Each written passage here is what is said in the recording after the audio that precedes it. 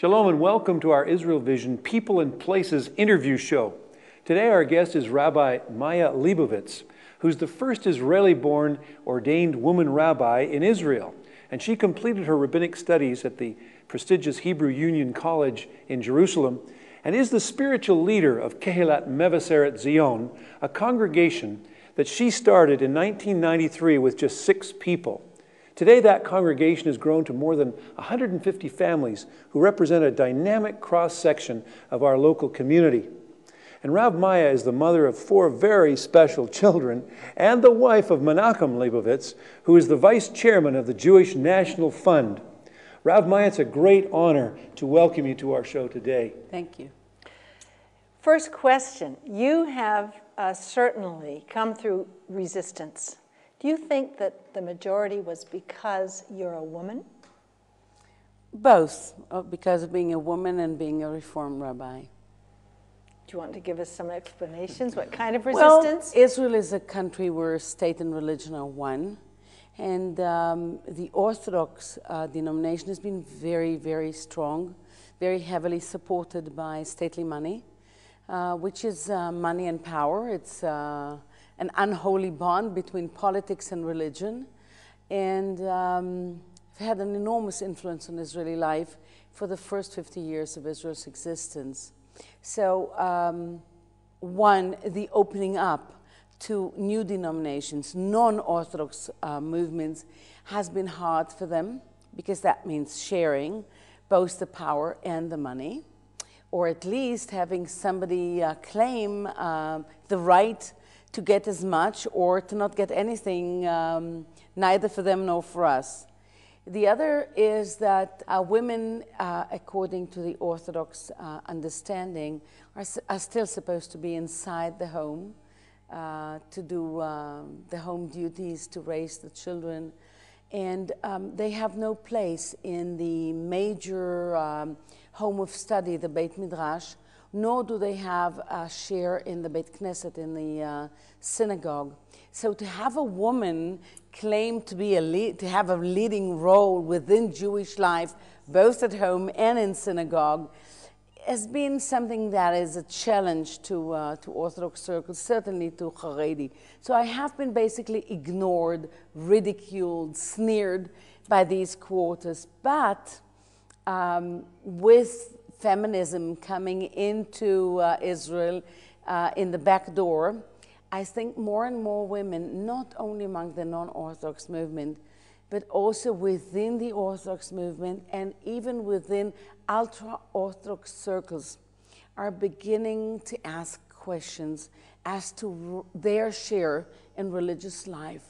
They're beginning to say, we have a spiritual world. We have our own unique needs, and there should be no danger to men's world. And so there is a woman in Israel who is an Orthodox woman who claims to have had an Orthodox micha, an ordination a private ordination by an Orthodox rabbi. Of course, she doesn't have a congregation of her own, but the fact that she appeared on Israeli scene is a novelty. Women are beginning to have minyanim, that is praying groups of their own. Girls are being called to the Torah within women's circles only, but still the fact that a woman would be calling from the Torah is something you will not see in ultra-Orthodox or Orthodox circles. So there is so many new phenomena opening up doors for women. There are women who are what is called to'anot rabbaniyot, women who bring the case to the rabbinic courts. They will not be allowed to sit on the courts, although in many cases they will have more knowledge than the dayanim, than the judges themselves. But they do have the right within Orthodox circles. That's wonderful. To study the case and bring it forward. There are women who are studying to become mohalot, that is circumcisers. And there are more and more women in every aspect of religious life, not only Reform and conservative, but Orthodox, and I think even ultra-Orthodox. So Israeli scenery is changing. Yeah, I would say very quickly also. Yeah. Now, Rav Maya, you know, you are unique, and we know that. And you've explained so beautifully about the difficulties, but what I want to know, when was the moment, because you knew all of this, when was the moment that you decided you were going to go into the rabbinate? Well, my rabbinate is not connected to feminism. It's connected to my personal story. Both my parents have made it out of Czechoslovakia, but without their families. And so I was raised as a tree without roots. It's symbolic, perhaps, that we are talking on a day when the new Yad Vashem is being opened. Yad Vashem, in many, many ways, is a home to me because I'm the only survivor of an enormous family who put a Yad Vashem, a hand and a name, that is a memory, to an enormous family. And because I was brought up without a God and without tradition and without a past and without a history and without a narrative neither of the family nor of my people, I was constantly on a voyage of finding who I was and where I belonged to and what my past was in order to be able to build my own family and build a future. So my rabbinate is really the moment where I happened to discover by chance that the Reform movement allows women to go into the rabbinate, and it was just a revelation, and it signaled a route for me that was basically going back home, back to being Jewish and back to being a human being and back to finding my family. I've really rediscovered all the names and the routes they have taken after going into the rabbinate. So it's basically finishing my own personal story. Yes. It's coming to peace with who I am as a human being and finding a mission in life. You know, I was a teacher before, and I think the rabbinate is basically a duty, a vision in which you pass on to the next generation. And so I was lucky to find the rabbinate because that which I've filled my life with, I can now pass on, not only to my own children, but to my students, to my congregation. And so that's where I come into the rabbinate. It's not only you're passing it on to your children and to those of us in the community who are connected with you, and we appreciate you so much, but in Russia as well. Yeah. Explain a little bit about that. Well, I was amongst the first Reform rabbis. I was still a student when I first went in 1991 was the first time I went to the former Soviet Union. The Reform movement in the former Soviet Union has become the most successful, I think, Jewish religious movement working in the former Soviet Union from a beginning of nothing, you know, meeting in schlep places like, I don't know, camps and backsides of all kinds of places. We've become a major answer to the needs of Jews staying in Russia, in Belarus, in the Ukraine. And I started going because I was preparing material for the former Soviet Union. I'm the editor of the translated Siddur, the prayer book, the Hebrew prayer book of Adasha Balev, Work of the Heart, and I translated the Machzor, the special prayer book for the high holidays, and I wrote a lot of texts for the Soviet Union, and so I went there teaching. I was responsible for the Machon, which is a paraprofessional institute preparing social workers to work with the communities, and so I've had a wonderful chance of meeting them. The need was enormous. And the first years, it was just us, the rabbis from Israel coming over and rabbis from America. And I was responsible for the programming of all these people and for building up a program which is now way beyond me and not under my my hands. But yeah. And Avishag, your daughter, is carrying this on. Nachon. Tell us about that. What is she doing? Well, Avishag is a song leader, and in the congregation. Yeah. She's a song leader in our congregation, and she's been working for years with the youth movement, Noar Telem, which is the youth movement of the Reform movement in Israel. And she's been asked to join the camps of the youth. We have camps for adults in Russia and camps for youth. And it's fascinating. They come for 2 weeks, like people who work throughout the year just to breathe some Jewish life and be with Jews and learn and grow. And Avishag has been asked to do that. And since her first camp, she's been going back and forth, and she's really taken over my work. And the funny thing is that Avishag looks very much like me. And so there's still the older generation remembering me and, you know, asking her whether she has any relation.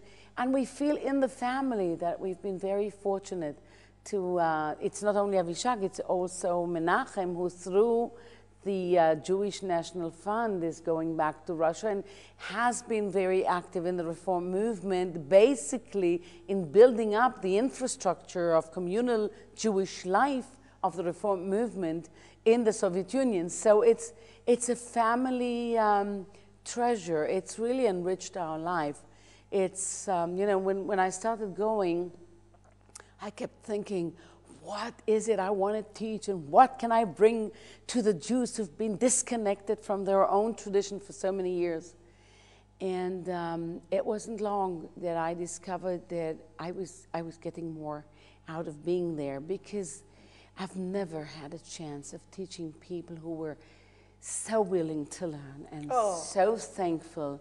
And you're standing at, you're viewing a miracle at its being, at its happening, because it's a people coming out who are not really Jewish. They have had some relations through their grandparents or aunts or uncles, all kinds of half Jews, third Jews, quarter Jews, who remember all kinds of things, a Yiddish book in the home, a blessing, some story the grandparent left behind.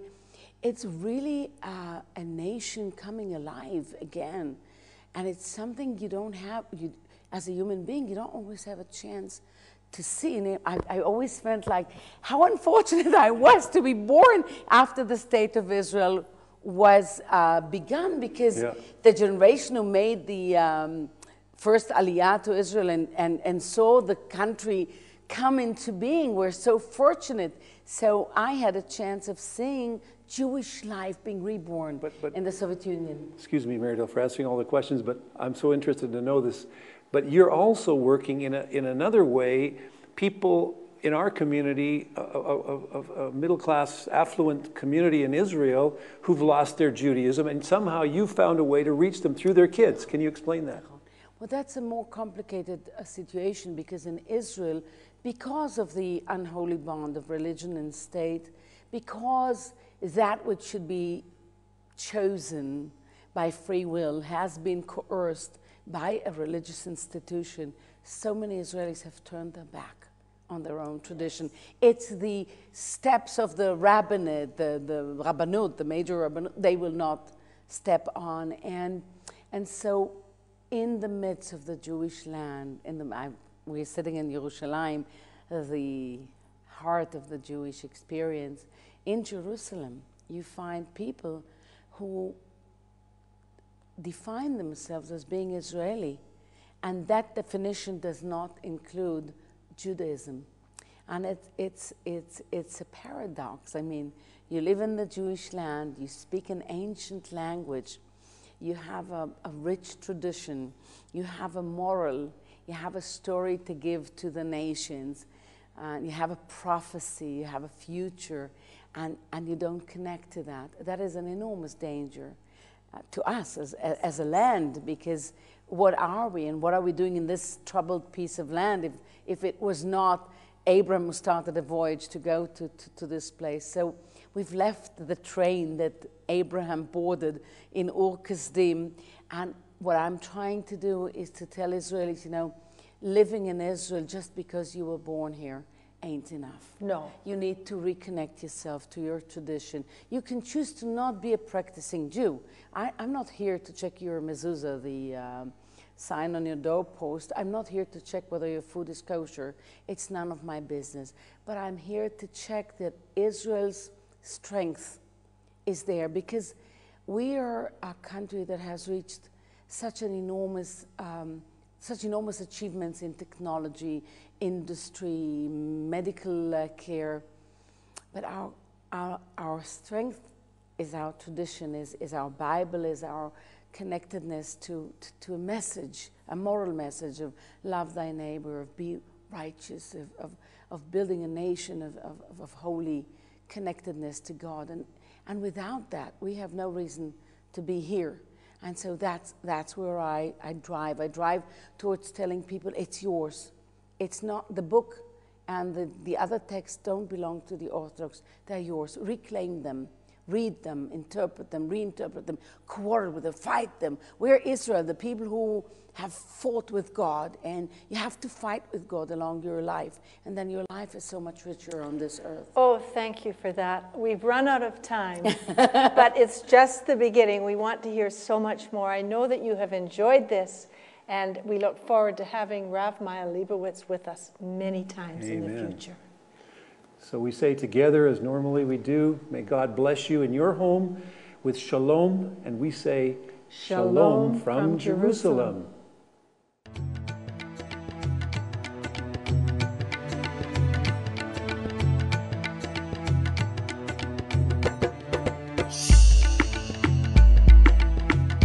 Today we're continuing on in our fact or fantasy portion on the Middle East conflict, and we're talking about land ownership.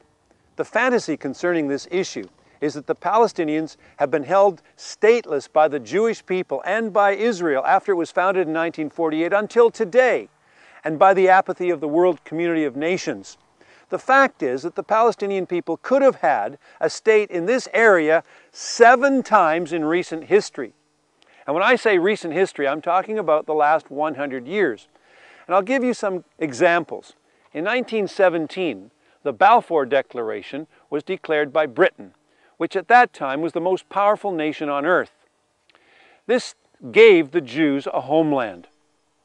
And that declaration became the foundation stone for a later declaration concerning the British Mandate after World War I, when the League of Nations gave the British the right to rule this area.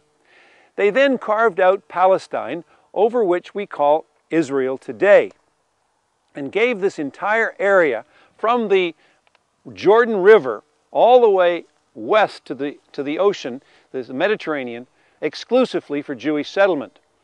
The League of Nations endorsed that again on July the 24th, 1922, and this was all ratified by the United Nations Partition Resolution in November 29th, 1947.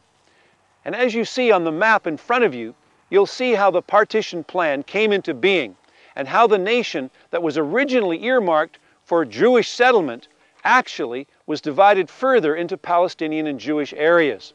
The lighter color areas were for Jewish settlement and the darker colored areas for Arab settlement. This action was based on UN Resolution 181, and this was the mother of all resolutions in the Middle East. The Jews accepted that, but the Arabs did not. And that's the big question. Why would they not accept this two-state solution? Because even down to this very day, we're still talking and battling over this same problem. Next time on Fact or Fantasy, I'm going to explain to you why the Arab nations would not accept the United Nations resolution that would have brought a solution to the problems in the Middle East. This is Jay Rawlings. See you next time on Fact or Fantasy.